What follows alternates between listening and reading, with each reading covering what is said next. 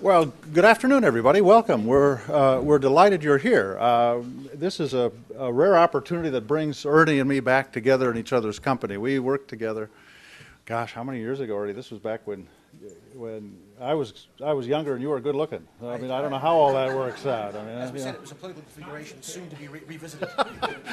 yeah, he said it's a political configuration soon to be revisited because we got to know each other back in 1994, and of course Congress changed hands and things got really rock'em sock'em back then. So it was we're both just rejoicing that we're not in government right now. I mean, I hate to say that.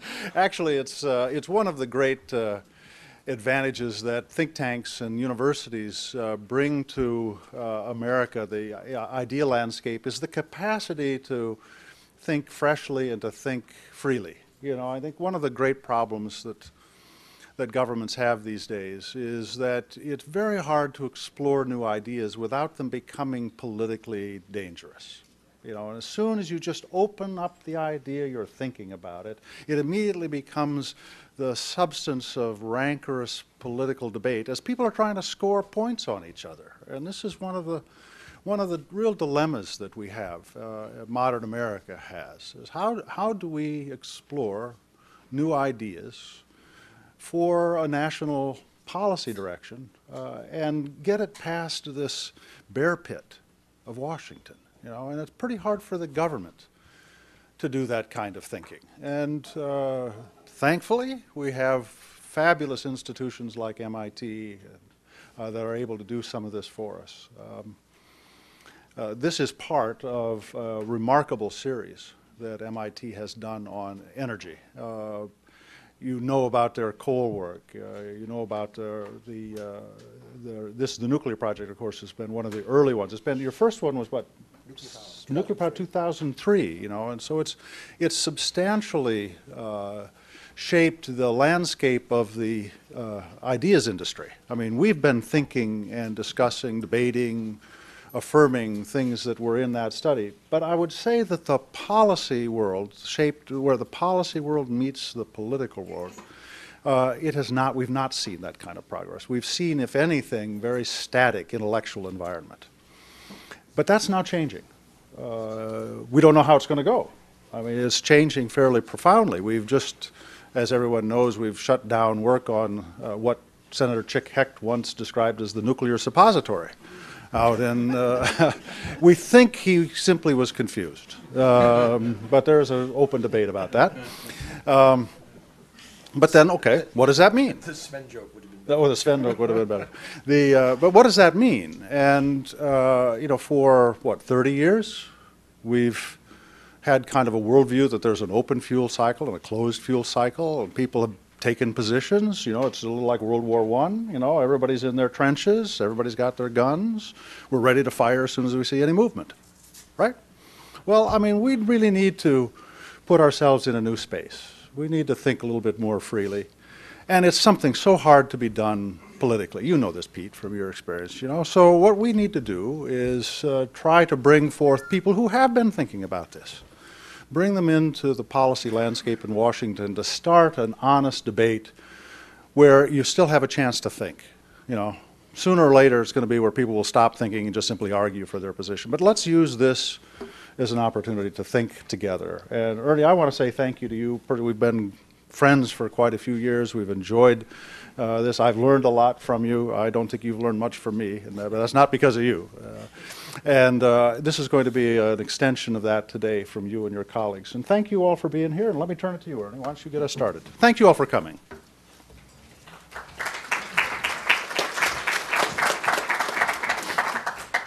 Thank you, John. I forgot, after you, I put the microphone down quite a bit, but that was very gracious, and John and I, as you can probably get a hint there, have certainly had a lot of fun over the last 15 years, and John has been, of course, an enormous contributor to our national security concerns in so many roles.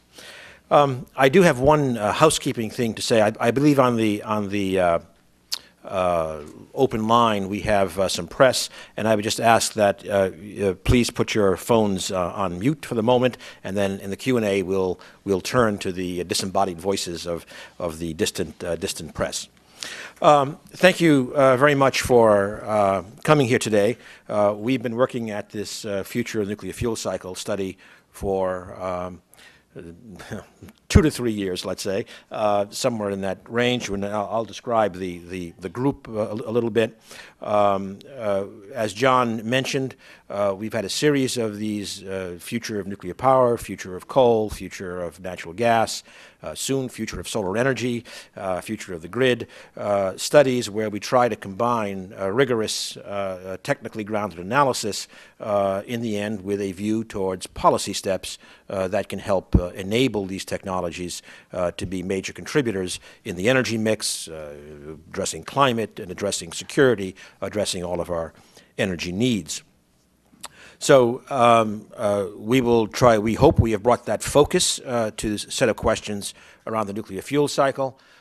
We've revisited nuclear because since 2003 there have been a lot of changes, some such as clearly increased nuclear power deployment globally, some like I would maintain a heightened sensitivity and concern about climate change risk, but also a lot of confusion.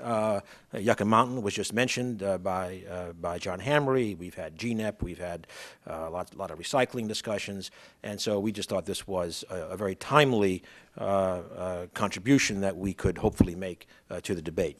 So let me first note that, as I said, we have a large group at MIT.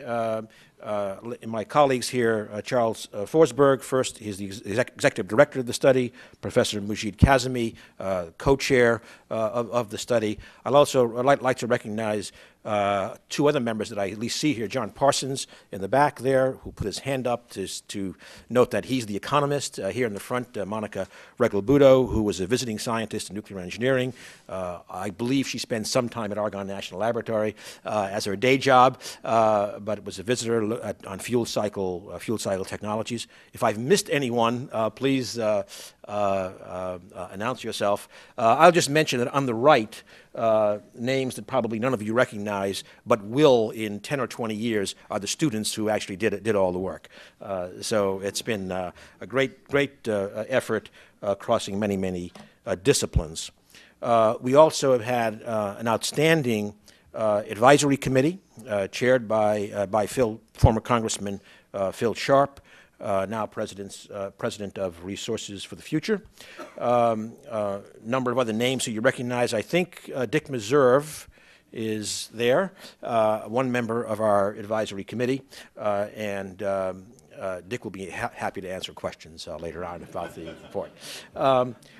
Let me also note that we had a series of sponsors. EPRI was our lead sponsor, but many other sponsors, Idaho, NEI, Areva, GE, Westinghouse, Energy Solutions, and NAC.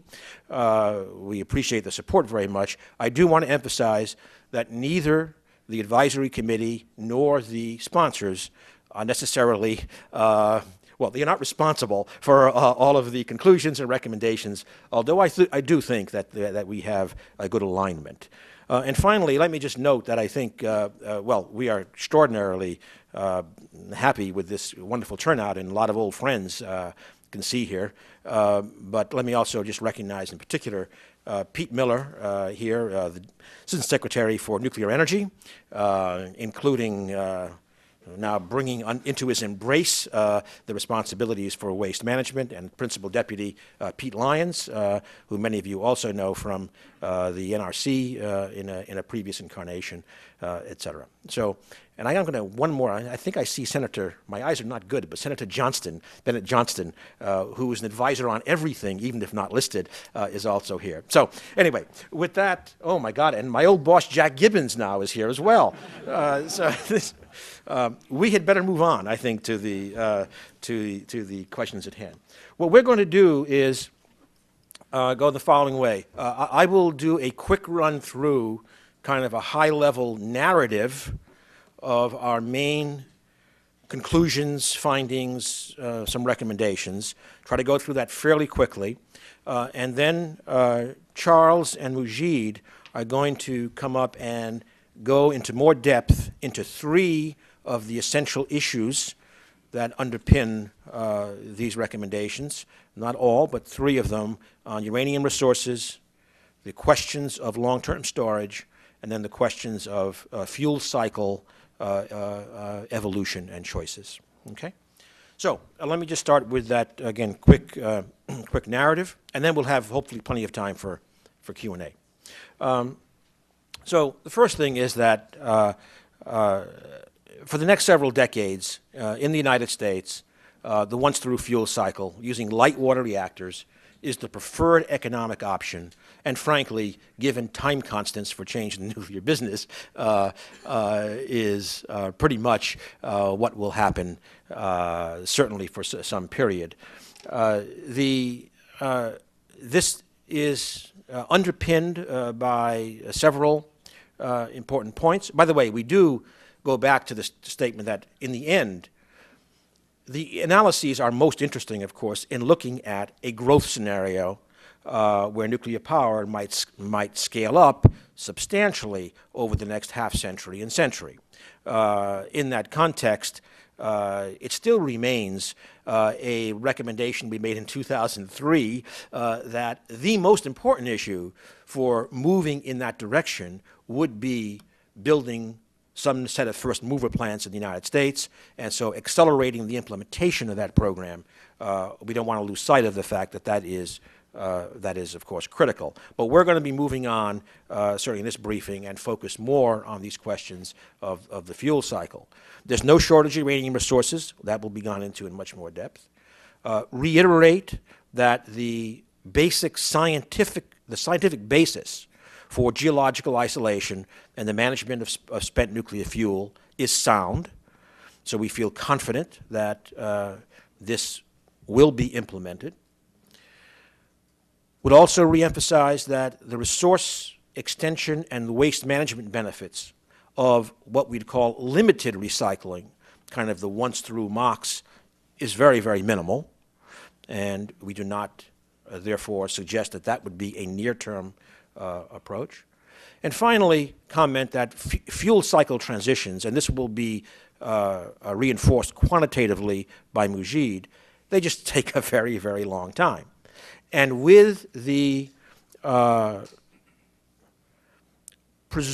pathway presumed for a long time, plutonium-fed, high conversion ratio, fast reactors, we would be having many LWRs required to be built to service a growth based upon that technology.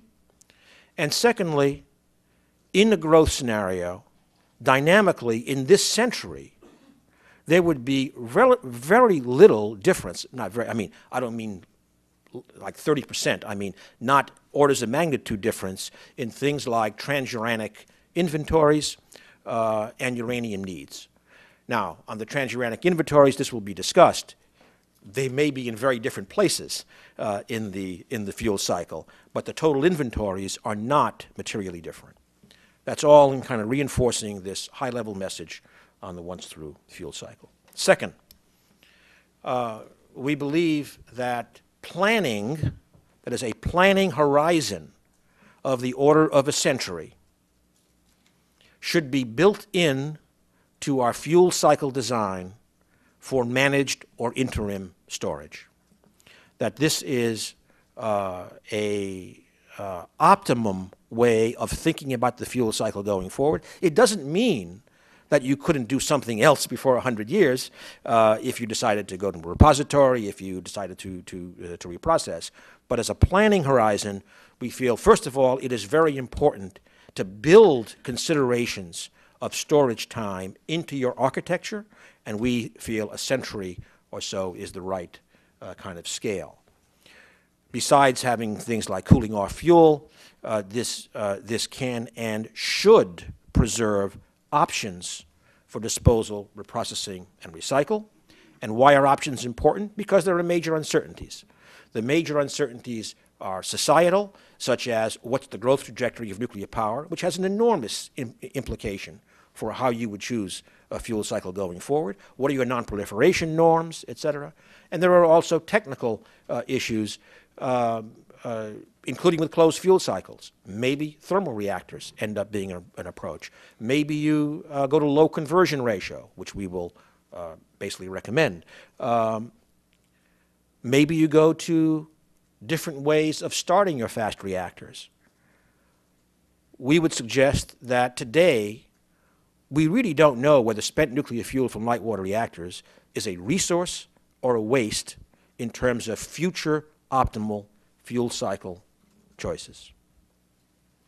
One technical point, and again this will be gone into in more detail, is that conversion ratio of 1 or 1 plus epsilon is sustainable and has advantages as one thinks about the dynamics of fuel cycle development over the century.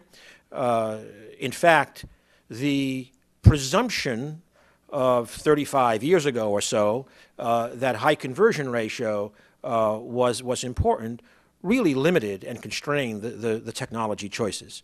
And the opening up of that technology space allows for many other pathways, some of which could have major implications in the policy world, such as the possibility of starting fast reactors with uranium, relieving your constraints of feeding the beasts with plutonium, not forcing further light water reactor construction, and then treating spent nuclear fuel as a waste. We're not saying that is the pathway, but that's an example of a very, very different technology pathway, not a big stretch from what we're talking about technically, that has quite different implications. In fact, we would feel that in the nuclear business, and this goes back, and Senator Johnston was there, this goes back to the dynamics of setting off in the fuel cycle directions in the United States was one in which we chose a constrained pathway in terms of requirements, whereas would argue in many businesses, maintaining options inexpensively has enormous value. And this is what this does fundamentally. And finally, in terms of these highest level first messages in waste management, clearly geological isolation disposal is going to be needed for any fuel cycle choice, and we certainly advocate moving as aggressively as we can to resolve issues like repository siting with a public process. But we want to make a few other points. One is that in the United States, our choices about different parts of the fuel cycle have been made largely independently, when in fact there are strong reasons to link those decisions together. The repository, the geology, the geochemistry, the waste forms, the fuel forms, the reactor, et cetera, should all be thought of in an integrated way. There are material consequences for not doing so, and the history of Yucca Mountain can be explored to exemplify some of those consequences. Secondly, our waste management system is rather unusual in that it has in many cases, pathways defined by source of the waste as opposed to composition and risk in the waste. This has led to orphans in our system. It will lead to more orphans as we go forward. We need to move to a risk-defined waste management classification and system. We also talk about a set of characteristics that we believe an effective waste management organization should have. And these are drawn not only from pure thought, but also from experience in Sweden and other countries. Things like the ability to engage in site selection in concert with governments and communities, management of the funds, the ability to negotiate removal of waste and spent fuel, the ability to engage in policy and regulatory bodies on fuel cycle choices and waste. I mean, up to now, it's just been assumed we think of a wonderful fuel cycle and the waste will get taken care of. What we're concerned about is what goes back to the reactor. Well, that's right. That's not right. We need to have a view of what's happening with the waste streams. Continuity of management.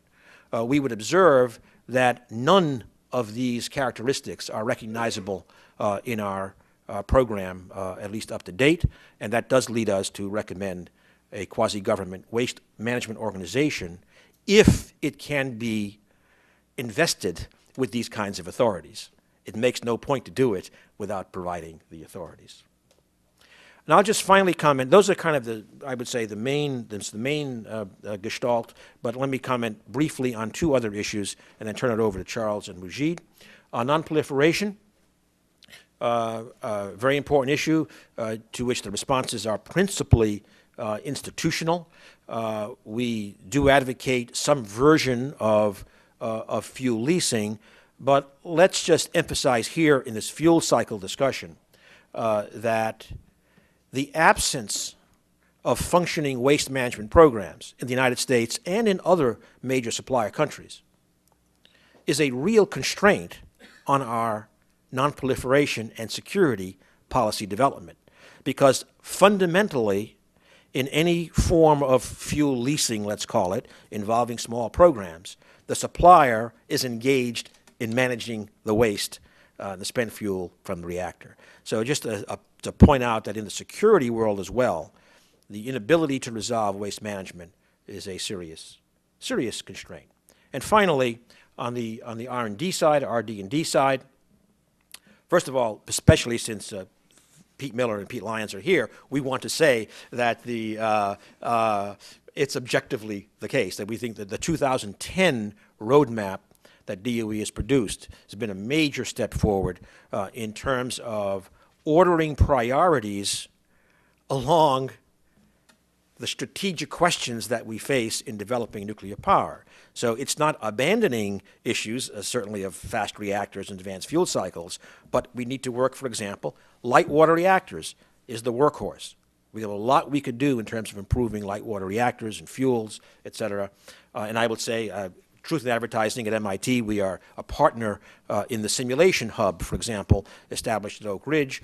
Very, very important initiative focused on improving light water reactors and their contributions to nuclear power. So we are very supportive of that. We, in the end, recommend about $1 billion a year as an appropriate R&D budget, with about a third of that dedicated to rebuilding or building a research infrastructure without which the kinds of things that we're talking about can't happen. So that, we believe, is a program. We all understand these are not exactly flush times in the congressional appropriations process, but we think this is the kind of scale that we need to build up pretty quickly if we're going to use the time wisely in the next 1 or 2 decades to establish the technology space, narrow down. The time will come for large-scale demonstrations, but right now we think there are many, many options to be defined. So with that, let me turn it over to Charles and Mujid, and then we'll open it up to questions. Thank you.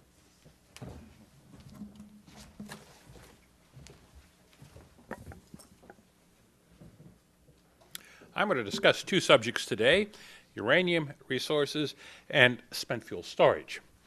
I'd first like to discuss our conclusions on uranium resources. Our basic finding is there's no shortage of uranium that might constrain future commitments to build new nuclear plants for much of the century. Having said that, the central importance of understanding uranium resources is sufficiently high that we recommend an R&D program to provide a higher confidence in our projections of uranium resources for the remainder of this century. Now, we did a cost assessment of uranium resources versus cumulative use. I'd like to mention a couple of the highlights. Now, some background information. First, a light water reactor needs about 200 tons a year, and the cost of this uranium is 2 to 4% of the cost of the electricity. 2 to 4%.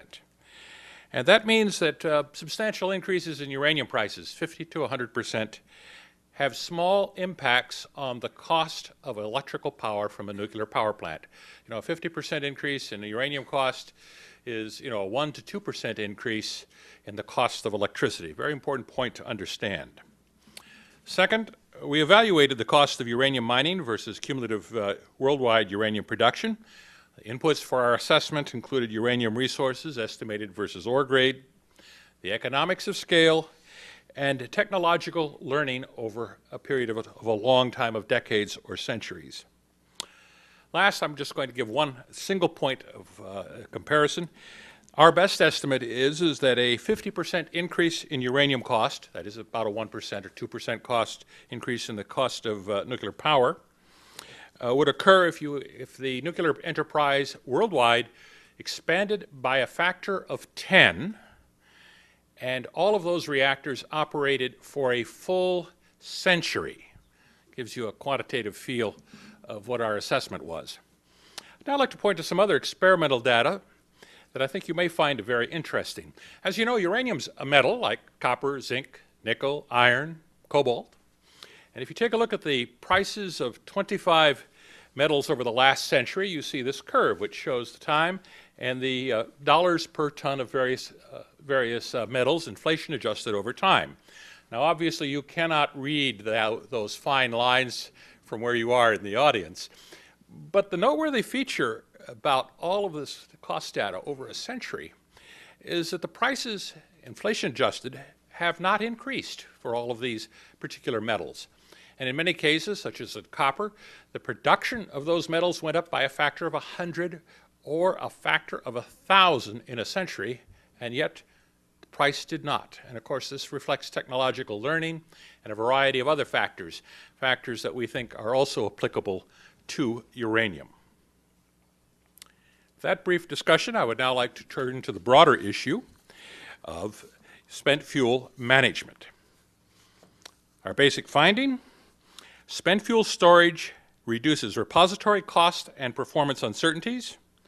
Fuel cycle transition times require a half-century or more, and storage provides the time to decide whether LWR spent fuel is a waste or a resource.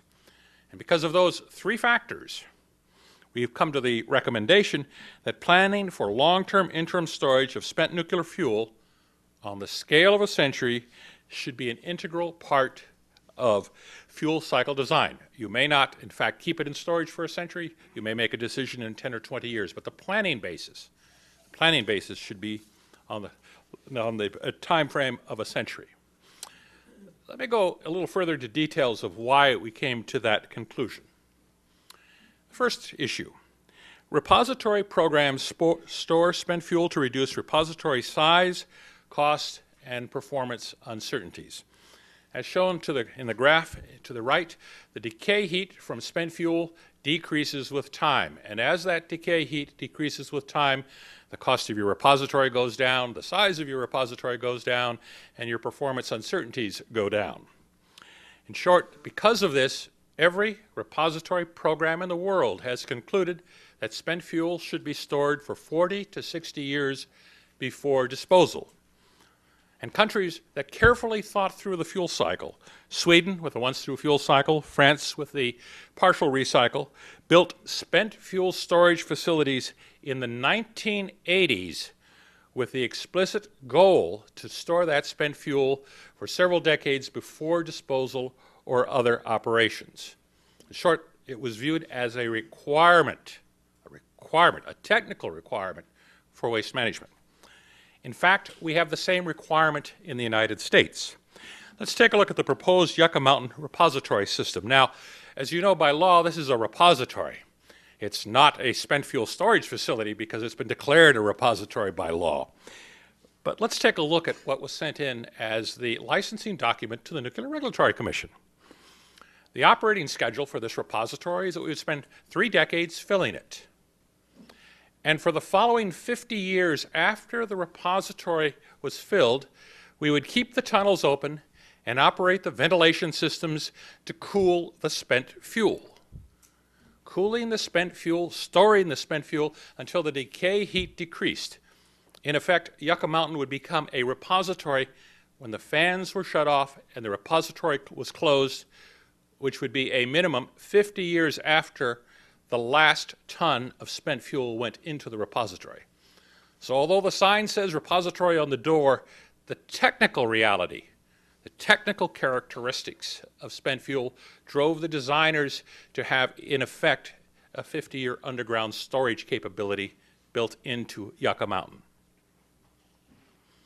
Second observation, of which Professor Kazimi will address, it takes 50 to 100 years for a fuel cycle transition. If we talk about fuel cycle transitions, a century is the time frame of relevance. And I will leave it to Professor Kazimi to go into that in additional detail.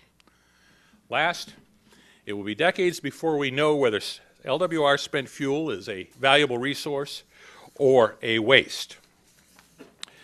LWR spent fuel, of course, has a high energy content. It is equivalent to a super strategic petroleum reserve. And that says we should be cautious before we throw it away. At the same time, we have to acknowledge that spent nuclear fuel, LWR spent fuel in particular, could be a waste. There are alternative strategies to start up fast reactors, with sustainable fuel cycles using low-enriched uranium. And we have some reasons to believe that these alternative strategies may be more economic. And if they're more economic, then an LWR, in fact, spent fuel becomes a waste. A couple of other conclusions on spent fuel, particularly spent fuel at decommissioned sites. We made the following finding. The burden of spent fuel storage is small at an operating site. However, this is not true for decommissioned sites where there are no longer normal reactor operations associated with spent fuel handling, storage, and security. In addition, spent fuel storage limits reuse of these sites. These sites have valuable characteristics: transmission grids, availability of water, good transportation. And spent fuel storage on a decommissioned site limits the future use of those particular sites. Because of these considerations, we recommend that the U.S. move toward centralized spent fuel storage sites, starting initially with spent fuel from decommissioned sites and in support of a long-term spent fuel management strategy. I would now like to briefly talk and discuss spent fuel storage options.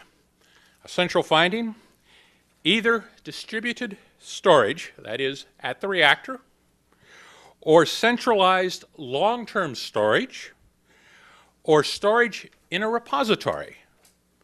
A retrievable repository is technically sound. So there are at least three major options with different policy and economic implications. And we need to recognize that we have choices here. There's not just one choice for spent fuel storage. Having said that, we also have a recommendation, and that is we recommend an RD&D program should be devoted to confirm and extend the safe storage and transport period. We believe storage is safe for a very long time, but all of the supporting experimental data required to give high confidence in those conclusions does not currently exist, and thus a prudent practice, like looking at uranium resources, is to take a look at this and make sure we have a high confidence level in terms of long-term policies. With that, I will turn it to Professor Kazimi, who will describe the results of some of our systems analysis studies.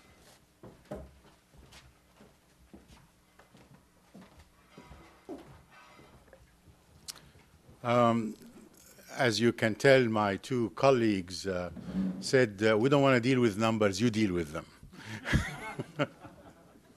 So I hope I don't bore you, but I'm going to describe the results of a system simulation of the nuclear energy evolution over a century, starting from roughly where we are today. And the focus is, of course, on the US, but we do keep in mind the international conditions as we get to certain parts of this.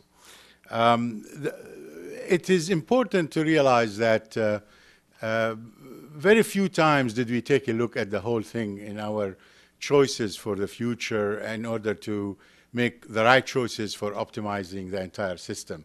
More often, the evolution of our energy source has been optimized by a component. You know, light water reactor, this is the best way to do it.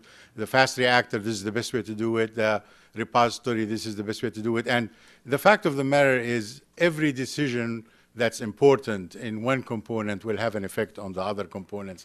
And system studies have to be part of the overall assessment of the evolution of nuclear energy. And what are we concerned about? We're concerned about, you know, the availability of the fuel resource, how much transuranics are being produced, and what sort of infrastructure for the industry, for recycling that we have to build in, and so forth. So this is the characteristics that we'll be pointing out from the results of our study. We had to concentrate on few choices. There are many variations that one can interrogate, and in fact, we have done some variations. But the main fuel cycles that we looked at are today's reactors, light water reactors with the open fuel cycle from mined uranium, the limited recycle in thermal reactors, a la, say, the French way, where you get plutonium recycled in light water reactors. Or you can look for fast reactors to do some recycling in the future. Depending on the desired objective, you have to design the reactor to either be a burner of plutonium with a conversion ratio of 0.75, or a self-sustaining reactor with a conversion ratio of 1, or a breeder which can produce more energy than, more fuel than it consumes. And we looked at a GE-produced design in the past, all of which were metal-fueled reactors, and we think use the same principles, and therefore they have a consistency in between them. There are many assumptions that have to be applied when you do a system studies. I will not bore you with discussing all of them, but we assume that the range of growth in nuclear energy realistically is going to be between 1% and 4% over the century.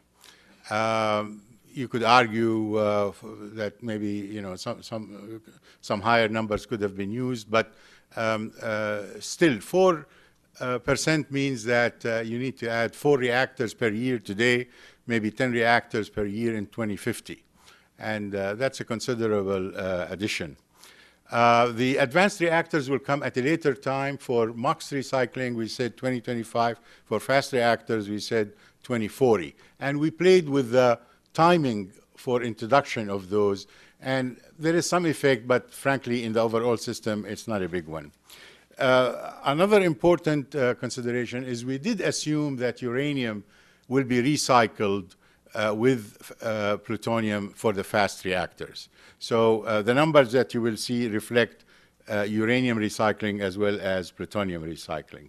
So if you look at the demand for nuclear energy under the three scenarios, you see some numbers here with the various fuel cycle choices. Let's concentrate on the medium or the base case of 2.5% growth. And that means approximately 250 gigawatts in 2050. If we were to turn to MOX in 2025, only about 40 gigawatts would come from MOX. And if we start the fast reactors in 2025, only about 20 gigawatts will come from fast reactors. Whereas, of course, at the end of the century, much more will come from the fast reactors. But notice that under any scenario, 2 observations. Under any scenario we have here, fast reactors will supply no more than half, actually less than half, the total energy at the end of the century. So the light water reactors are with us for the entire century, and they are the backbone of the system as it develops. As you can see here, this is how much installed light water capacity. It's increasing all the time, no matter what scenario we are addressing. The other thing that I should point out is there is very little difference in terms of penetration or demand for the advanced technologies between building them with a self-sustaining conversion ratio of 1, that's the middle number in the fast reactor rows, or the last number to the right, which is the breeder that can produce 1.23 times the fuel that it consumes. So the difference, and the implications being then, when you look at the uranium needs, is that there will be little difference in the reduction for the uranium that would be needed by the end of the century between building a self-sustaining conversion ratio of 1 reactor and a breeder conversion ratio of 1.23 reactor. There are technical reasons for it, and maybe we'll get into it in the discussion, but the assumption that has been made a long time ago that the fast reactor technology is best going after the highest possible breeding ratio turns out to be not necessarily needed. And one of the reasons why one wants to look at a conversion ratio of 1 or self-sustaining reactor is that there are more types of reactors that can accomplish this than going to the highest ratio for conversion. So rather than confining our choices of technology by going to the largest breeding ratio, perhaps we are better off looking at a number of options for a self-sustaining reactor. The other thing that you notice is that the size of the recycling infrastructure that's needed is about the same no matter what the choice of the fast reactor mission is. It's roughly speaking, this is, of course, recycling of spent fuel from light water reactor, and recognizing that there's only 1% plutonium in the light water reactor spent fuel, you need to process essentially in order to get all the plutonium out to fuel any fast reactor that is starting with the plutonium. In fact, if we depend on MOX alone, towards the end of the century, you will need a larger industrial infrastructure for recycling. If you look at the total transuranics in the system, the variation between the once-through system, which is the black line, and the best of these systems, which is actually the burner, the blue line of a conversion ratio of 0.75, you can see that it is within about 30%.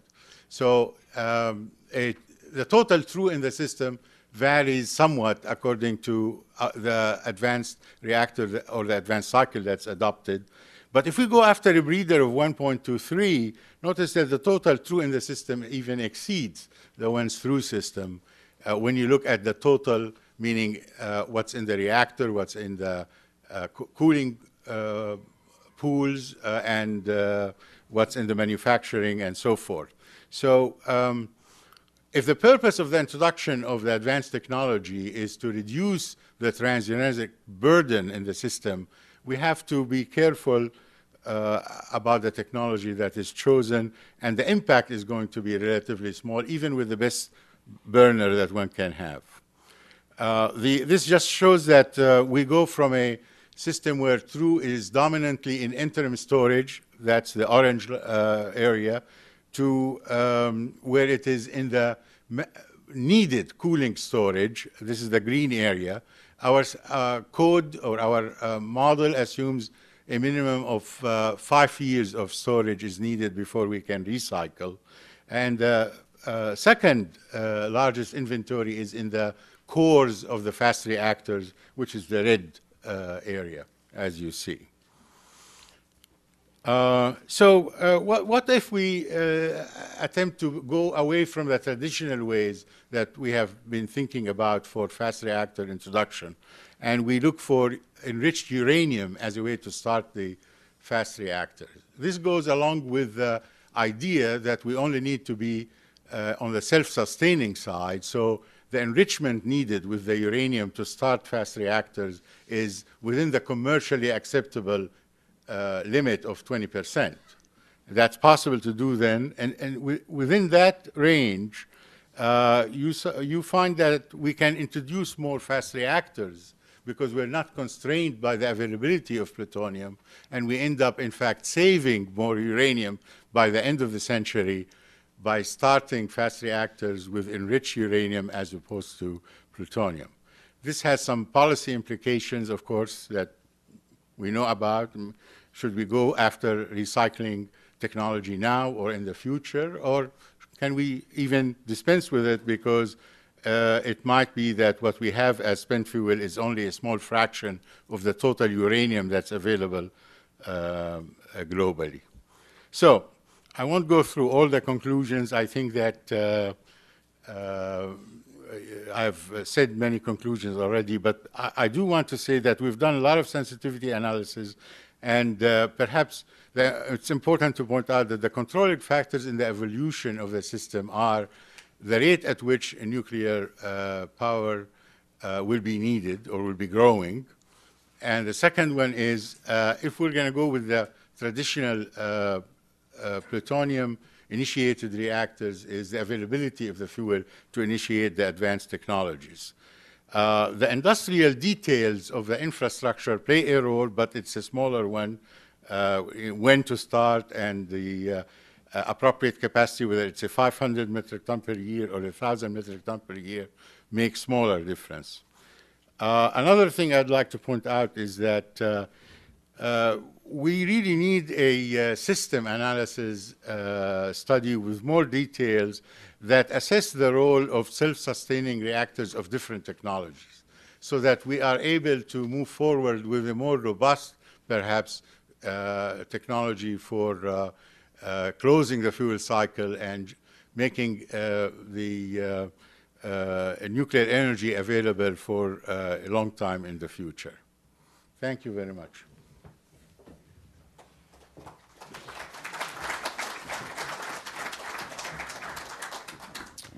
Okay, so thank you, Charles Mujid. I hope we get a flavor then of the directions that we think are important, and the floor is open for questions. We'd appreciate it if you could identify yourself, and then one of us will respond.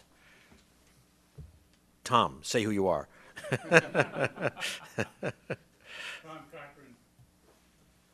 DC. I have some problems with your analysis in what you omitted. Principally, you did a good analysis of uranium costs projected into the future on the basis of the history, but you did not do the same for either reprocessing or capital costs of reactors, and more importantly, the capital cost difference between fast reactors and light water reactors.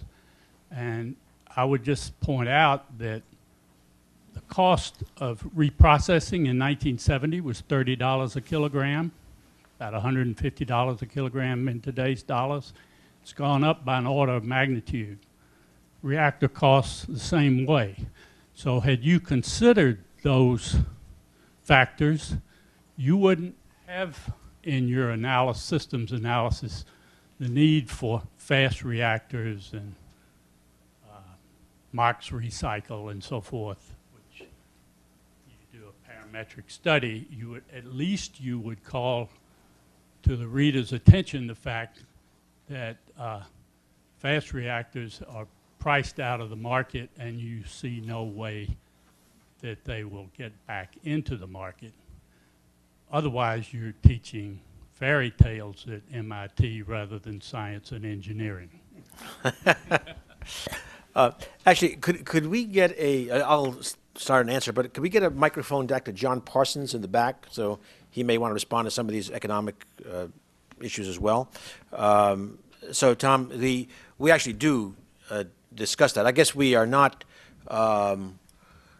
we don't feel quite so certain about the trajectory of the cost differences of light water reactors and fast reactors. I think, frankly, we don't have all that much experience, and your statements have some basis, but of very limited history. So anyway, so that is an issue, and indeed, an issue that we will certainly be pointing out is that, for example, take this case of the uranium-fed fast reactors, if one goes that route, right? On the one hand, that removes a constraint at the rate at which you could build fast reactors, but you may not be so eager unless the cost gets under control. So those factors are certainly in there. I guess our view is that it's a long way to really understanding what those costs will be in the longer term. John, did you want to add comments on that? John again did a lot of the economic analysis. Right. So let me just say a couple of things. First of all, we do have an economic analysis. Is your microphone on, John? Yeah, I think so. Okay. We do have an economic analysis in the study, Yeah. not just of the cost of uranium, but of the costs, the full costs of these different fuel cycles. And the preliminary report behind what's in the study is already on the website at MIT. So it's there. In the study, though, we will emphasize, as Ernie just did a moment ago, that the capital costs for a fast reactor and the costs for reprocessing are extremely uncertain, just as Ernie was mentioning. We only have a little bit of experience with them. And so that we do the analysis, we have the numbers, but the question is, what is future research going to shape in terms of the capital costs for fast reactors and in terms of reprocessing technology? People can put a number on that now, but what the future will be is really going to be determined by future research. And in fact, let me just add to reinforce, Tom, that what really is, in the end, our main point. I mean, these studies about which fuel cycles could go, what the dynamics would be, clearly economics are, I mean, as you well know, we always view the economics of these choices as being quite crucial. But in the end, what we're saying is there is a lot of uncertainty in the costs of these technologies, in the drivers of nuclear power deployment, in the nature of the technologies, many of which can have strong policy implications, et cetera. But in our view, the good news is that we actually have time to do a much more serious exploration of that space than we have historically, and certainly in the last years we've had very, very little work, frankly, on the relevant issues.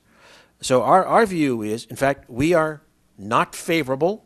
I had a last line on my last slide that said, something like demonstration projects can be considered in time.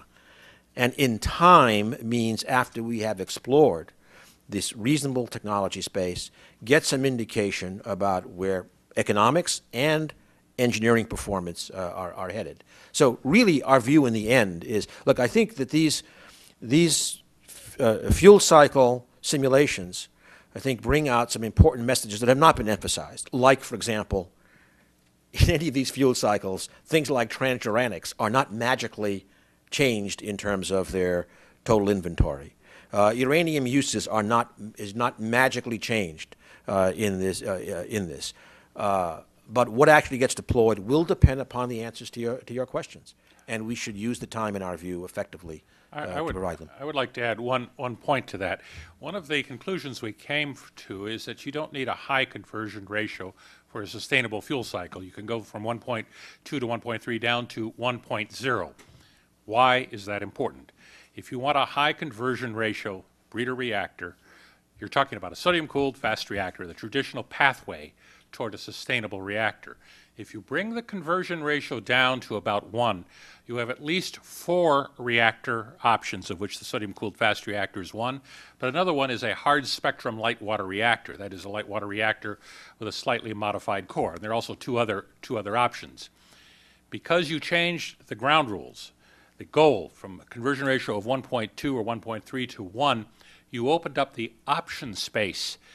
And it is my personal belief that when we start looking at some of those options, we're going to find that some of those options have substantially lower economic costs than the traditional vision of a fast reactor or a sustainable fuel cycle.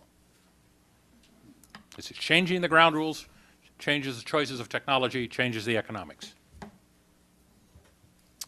Question there? Sharon Squassoni from CSIS. I usually look at this from a perspective of non-proliferation, and one of the problems we've had over the years is convincing other countries to follow our lead. And so while what you say is very reasonable about these sustaining reactors, most of the countries that are looking at fast reactors now have already sunk billions of dollars into reprocessing. So do you have any thoughts on how to convince those countries to choose one technology over another? Okay, well, I'll take a crack at that. First of all, I am not a great believer in the power of the arguments of following our lead. First of all, there's good historical evidence on my side, but I just don't think that that's a logical approach, particularly in the modern world, where there are lots of nuclear supplier countries, lots of countries that have moved forward in various directions, and frankly, a perhaps unpleasant fact, and I'll come back to the proliferation, but on this leadership issue, why I don't really put much stock in that, is that, you know, in the days when some might have had the illusion that that would be an effective argument, I would argue it was coupled to the fact that we were also a very, very large market for technologies. I don't mean only nuclear, energy technologies, other technologies. It was easy to be a technology leader when you had an enormous domestic market. We face, and I'm not talking now again only nuclear, I'll come back to that, but I think right now there's a big issue about being technology leaders or technology takers as we look at the energy technology path forward. Now, so going back to nuclear, so what do we do? I think that we have to present a real value proposition. In fact, our view, and there'll be more about this in the full report, is that when it comes to something like fuel leasing, I said some version of fuel leasing. The version that we prefer is one that is based upon, first of all, commercial contracts to the extent possible, always backed up by a hierarchy of institutional and increasingly international coverages for security of supply, et cetera, financial incentives, and they can be creative. In a paper we published in 1994, I just mentioned with the current Deputy Secretary of Energy, for example, we noted that one might combine climate and proliferation concerns with a way of attaching carbon credits to new nuclear construction in countries that took certain kinds of agreements around enrichment and reprocessing. We also argued that we should seek these agreements for finite periods of time, maybe 10 years at a time, renewable, so that there's no issue of giving up birthrights to enrichment technologies, to use an example. Right? So I think there are many things that we have done, or could do, that would be more about presenting a value proposition to countries, particularly with small programs, as opposed to carrying on with an illusion of follow what we're doing, especially since we tend to be very inconsistent in what we're doing. Particularly in the international proliferation sphere, where, I'm sorry, many of my friends may be offended, but let's face it, we're all over the map. So.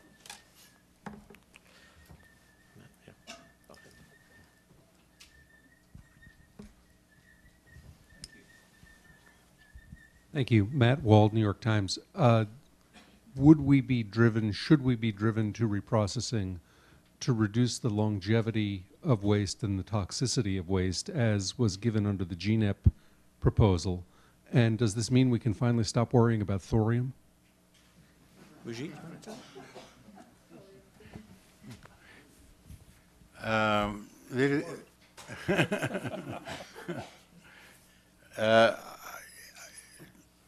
I think ultimately we know that we are likely to need the recycled fuel in order to increase the fuel resources.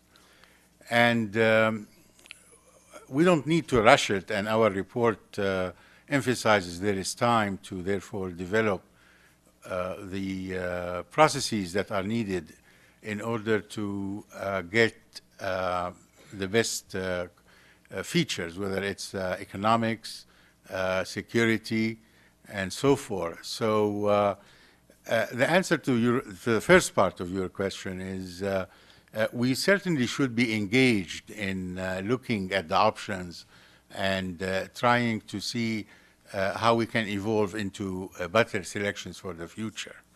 Not necessarily into deployment, but certainly in an R&D and, if necessary, larger scale. The second part of your question with regards to thorium is, while it's not necessarily directly addressed in the report, in the there is one appendix on thorium. We point out that there are good things and bad things about it, but that with the advantages, you get complications that will not make it attractive in the short term, as long as we have the uranium-plutonium cycle. The main advantage usually that's pointed out for thorium is we don't produce as much plutonium in the cycle. Very often, however, the same people who argue for it discount the presence of the uranium-233, which is just as fissionable a material, although it may have more radiation associated with its extraction. So if you look just from the point of view of what you get for complicating the cycle by looking at thorium, when we have plenty of uranium, we don't think it's an easy fuel to introduce in the marketplace for some time. Can I add one footnote attached to the question, the answer to Sharon, which is that I said it earlier, but just to repeat it bears repeating, because the value propositions that I was talking about are complicated by our inability to manage our waste. It constrains our actions. And then to Matt's question, just to add one other comment, and we didn't make a big point about it in this summary report, but we should emphasize that we have often, this goes back to the first question, that we have often equated reprocessing and recycling. And we also would argue that there is a possibility in the future, again, we don't know until this is looked at more carefully, but there could also be a motivation to reprocess or partition the spent fuel, even if you don't recycle, for waste management reasons. We are often accused as having a fetish on deep boreholes. But for example, you could imagine a very, very small package that you could extract for a deep borehole disposal as a waste management approach. So it's, again, we just think there are lots of options that haven't been explored, and I will say in favor of boreholes. At least this is a case where the size of the package actually matters, as opposed to a repository. Right. There was a question there first, I think. Julian Stein, Energy Resource International.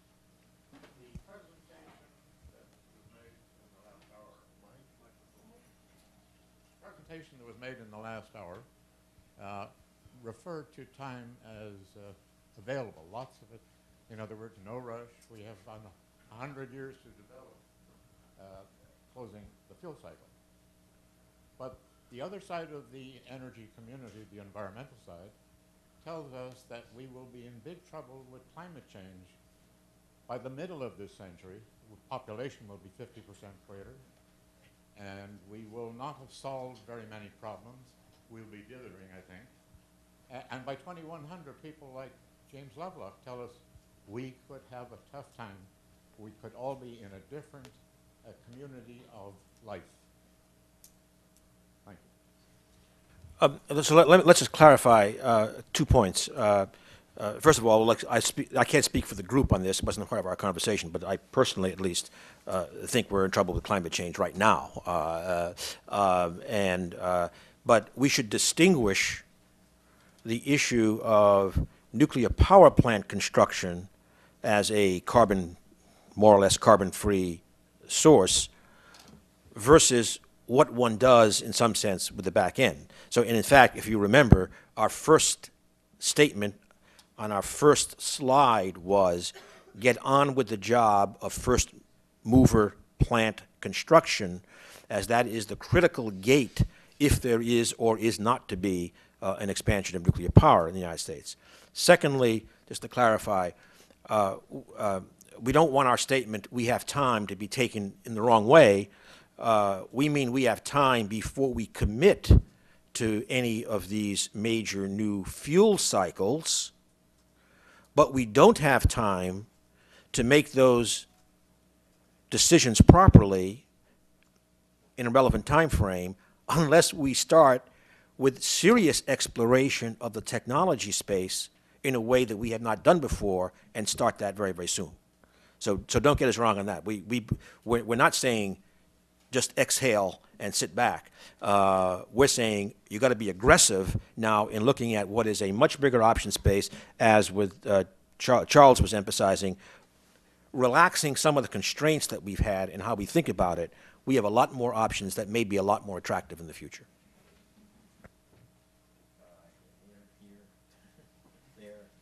Let's go across. Starting here. Pete Baer with Climate Wire. Taking a subject that's come up at the President's Blue Ribbon panel, how realistic are the choices for centralized interim storage? And does the Yucca Mountain history undermine public confidence in a serious way about the options for centralized storage? If so, what should we do with Yucca Mountain? Charles, you want to try some of that? One of the points we point out is that we in the United States cited a geological repository called the Waste Isolation Pilot Plant for certain types of defense transuranic waste. The Swedes and the Finns have developed sites for repositories with public acceptance. In the Swedish case, of course, two communities were competing for the repository. The French look like they're fairly close. In addition, there are a half dozen geological repositories in Europe for hazardous chemical waste. So the issue isn't whether you can cite a geological repository. Lots of people have been doing that. The question is how you do it. And we observed, as we listed in one of the earlier slides, the characteristics of programs that are successful, and the observation that those characteristics are not seen in U.S. programs. And our central recommendation here is that let's take a look at what people have had success in the United States, such as the Waste Isolation Pilot Plant, and overseas, and form our programs with the characteristics that match those that actually work. Now, let's learn from experience. That's the bottom line, and I don't think it's a mission impossible. It does imply, however, major changes in how we approach waste management, and major changes in how you site a centralized storage facility over the traditional let's draft somebody strategy. I would just make another point, Pete, that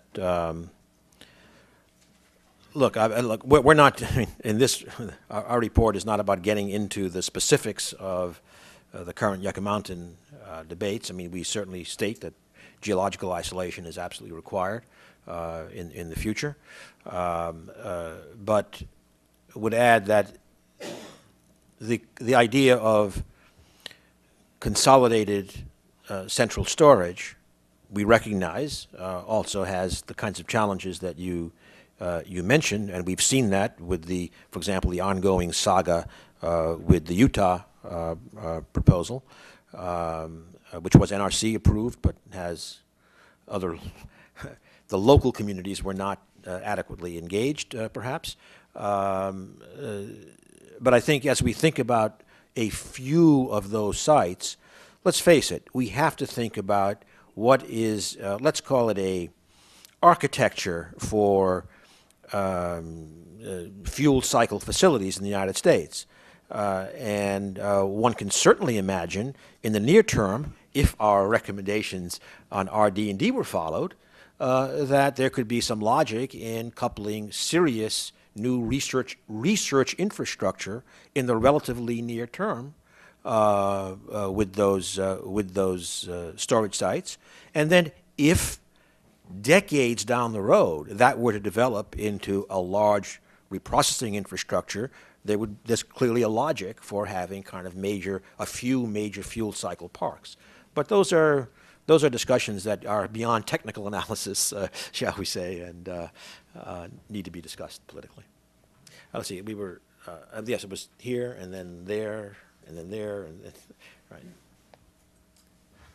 Micah Lowenthal with the National Academies.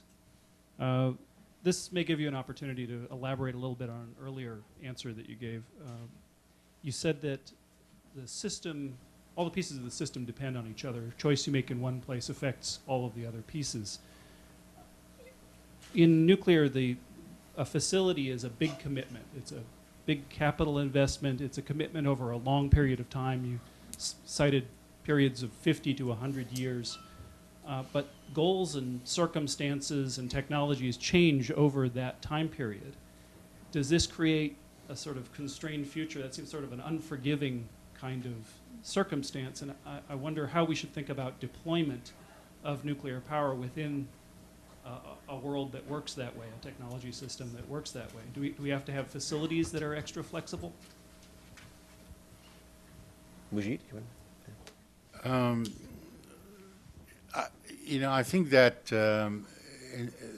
this is a feature that affects practically all energy production technologies.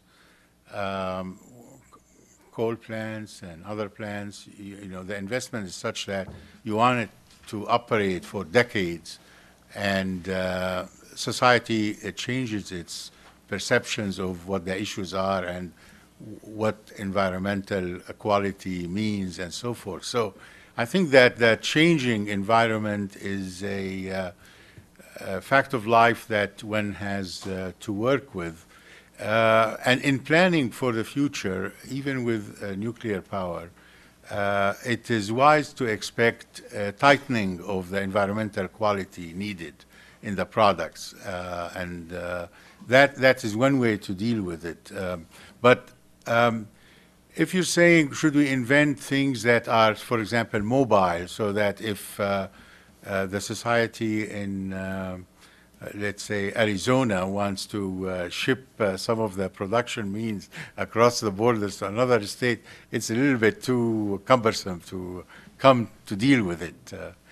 And I don't think it will actually facilitate a wider investment in this technology.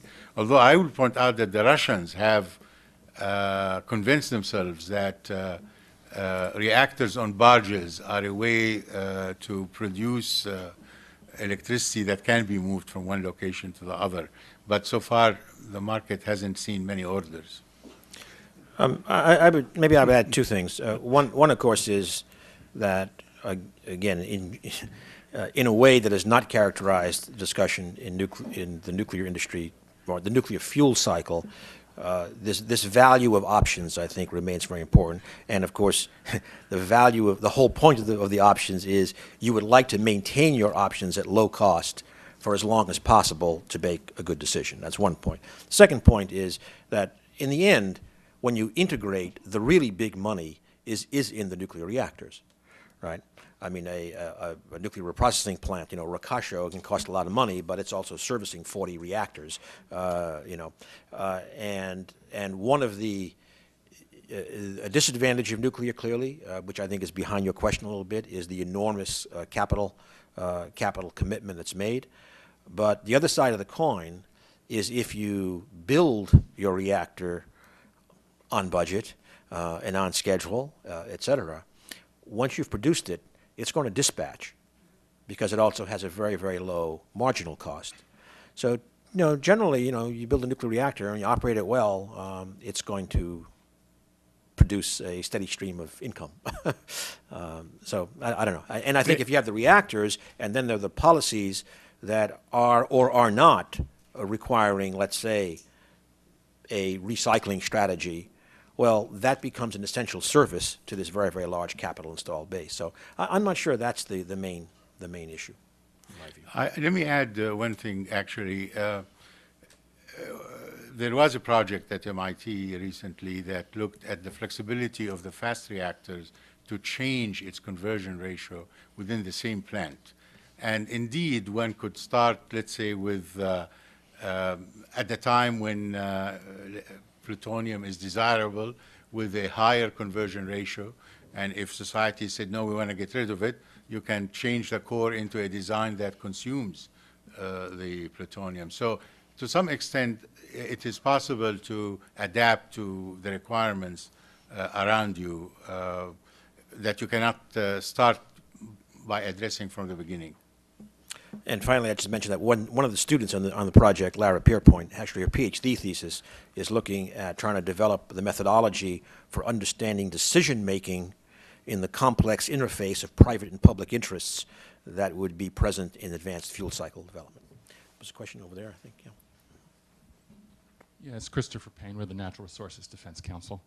I didn't see, I may have overlooked it, but I didn't see any reference in your current report to the standardization goal that originally informed the 2010 program. And is that because you believe that that would not ultimately affect the economics of deploying advanced LWRs? I mean, there are five designs in the U.S. market now. If the South Koreans come in, there'll be 6. And it seems as though the opportunity for any one supplier to gain this kind of scale that would really drive down costs on a unit basis doesn't seem to be present the more suppliers you add to the market. Yeah. So if we get a microphone to John Parsons there. Also, before John, let me just say that I think that question is very important, Chris. But our focus was more on the fuel cycle issues, and so we did not address that quite so explicitly. But John can. Yeah, when we have discussed the ones through fuel cycle and LWRs, we certainly support the idea of standardization. I think the question is not so much imposing a requirement that there only be one design in the United States, but rather supporting the idea that there be, as with the current licensing system, the option to license the design once and have anybody who orders that design not ask for 250 changes specific to their individual site. That's a problem that still is trying to be worked through in the industry today, and we agree that trying to push that standardization is essential to the economics of keeping the capital costs down, getting the construction done on time and on budget. But we don't want to, we shouldn't confuse imposing on the market one design as opposed to allowing standardized designs to compete, and maybe one ends up dominating. The problem in the US in the past was that each individual utility at each individual site asked for specifications unique to their site. That's what has to stop in order for construction to be done in a disciplined fashion. Okay, another question. There was a question here first, and one there, and one there, and one there, and one there. Okay, so let's go. I think this gentleman was first. Oh, and Alan, you have a question. Okay. Robert Gioretta with International Investor. We just issued a report on nuclear Asia, and by our casual observation, we note 6 new nations are actively planning, developing, and building nuclear facilities. We also noted that none of these were homegrown technologies, almost every one of them working with an outside partner, where both the skill set, technology transfer, and very large the financing was being supplied from outside their individual nations. We're in an era of low-cost capital. So on this question of economics, we didn't see the decision-making being guided at all by the economics of the issue, but rather by other strategic consideration. And more to my question then, we also didn't see the intensive concerns with the fuel cycle at the outer edge of this. In other words, globally, when you look, do you just see that this is more of a Western and a developed nation concern rather than a concern of the many other nations that are starting to experiment with this?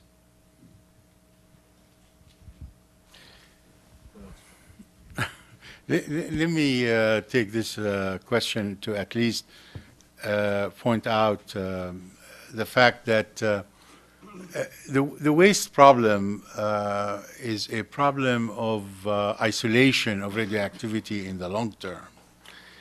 One doesn't feel, at least I don't feel, that the public is also told that the total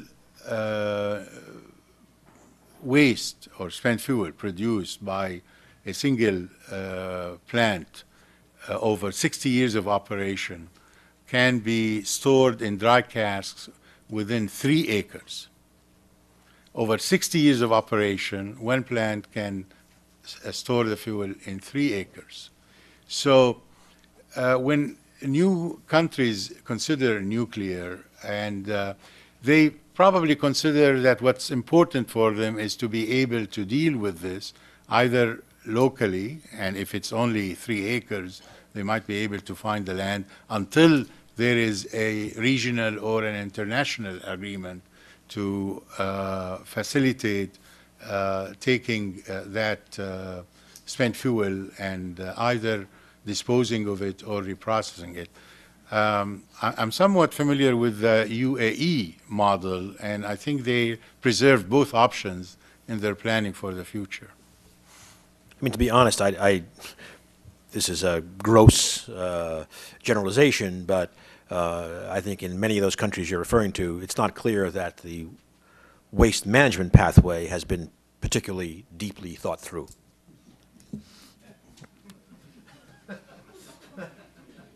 I hope that was subtle enough. Okay, I'm going to over here. Alan, do you have a question? And then we'll come back. I'm sorry, there's in the back of the question, then we'll come back over here. Okay, thanks very much. There's much to be appreciated in this study, but I'd like to address your subtitle, interdisciplinary, because it appears to be a very good engineering study. What I seem to be seeing at a quick glance is a lack of interdisciplinary considerations. For example, the decision about whether or not to recycle has never been driven any place that I'm aware of by a belief that we're running out of uranium. It's been driven by other policy-related decisions, political, security, religious, whatever you want to call it.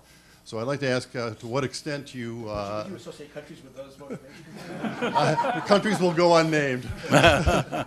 So I'd like to ask, the extent to which the other departments of MIT, your incredible social sciences department, humanities, contributed to the study.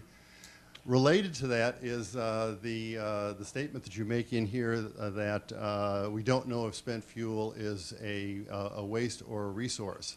And there seems to be an implication that someday a light bulb's going to go off and it'll be obvious that it's one or the other. Again, there's a lack of historical perspective.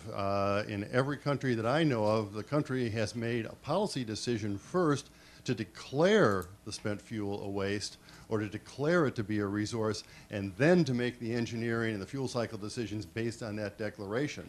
And so if we're waiting for somehow somebody to come along and all of a sudden everybody's going to come to a consensus, waste versus resource, I think we're going to have a long wait.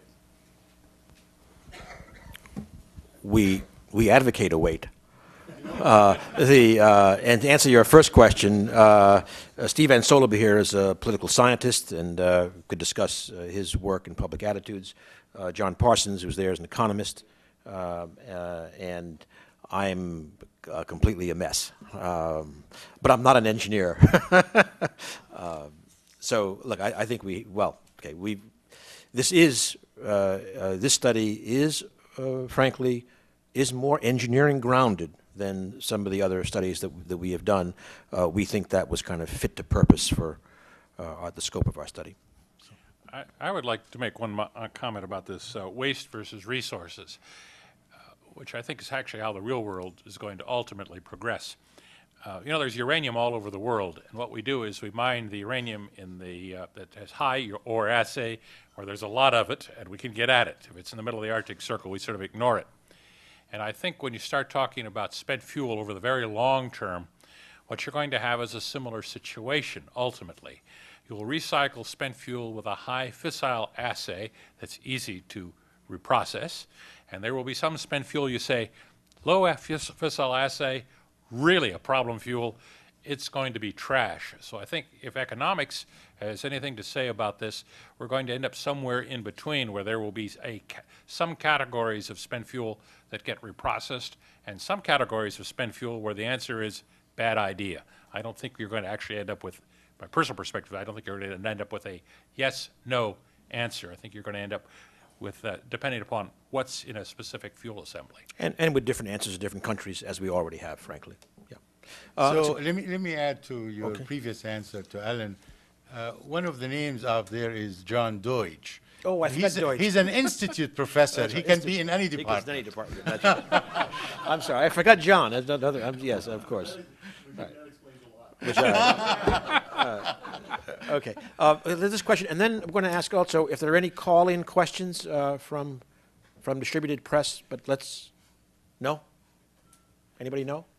Okay, but let's start here anyway with this question. Yeah. Oh no, I'm sorry. The gentleman that's standing was I think was first. I'm sorry. Henry. Okay. Henry Sokolsky with the Non-Proliferation Policy Education Center. Yeah, I noticed on page X, the word economics is actually in bold. And since you hail from Massachusetts, where the original Tea Party occurred, I thought it would be appropriate for us to think, with this? to think a little bit about economics. And you make a statement here. You say, well, 7 to 10 need incentives. But that's for reactors.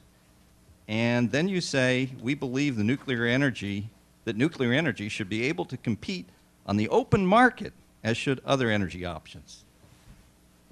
Amen. Very good, very good. Now, 2 questions then.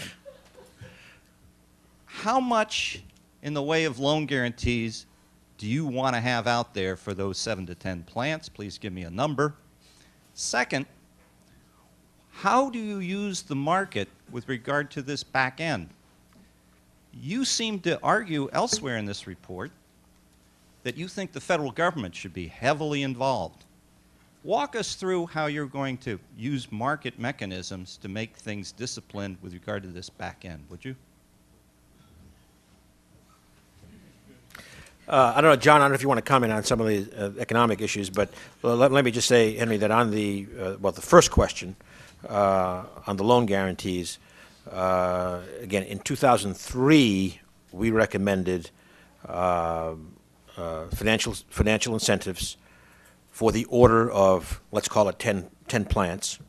The principle that we put forward was that we felt the amount of coverage or amount of incentive should basically cover real first mover additional costs. That has not been reflected in the legislation as it is being implemented. Well, given number, the principle that we put forward in 2003 would have led to substantially lower, at least tax incentives than are being covered by the loan guarantees. But it's a very, very different instrument than we had recommended. So I'm really not going to give a specific number. But sorry? 200 to 300 million, that's right. But okay, but Tom, I'm sorry. I'll give that number. So we said 200 to 300 million, but that was in the context of a production tax credit. So a loan guarantee is obviously different, and it would cover a higher fraction of the cost. My concern is driving it to such a high level that there is not adequate risk sharing in the private sector partner. That's something that can be argued. Yeah. I hope you work on that. That would be an interesting. That would be John Parsons will work on that. You can talk with him. Right. Right. I was hoping to say I already forgot the rest of the question. I think the issue is, look, well, again, and not all my colleagues can give their own opinion, but it seems to me, in the end, that if we are to move towards these kind of more advanced closed fuel cycles, sooner rather than later, and by sooner, again, I don't mean in 20 years, but not a century, if that's to occur, my feeling is it will occur based upon requirements judged as important for waste management.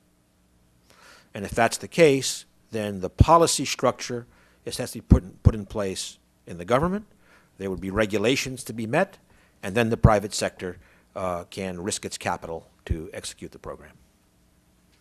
John, you want to comment?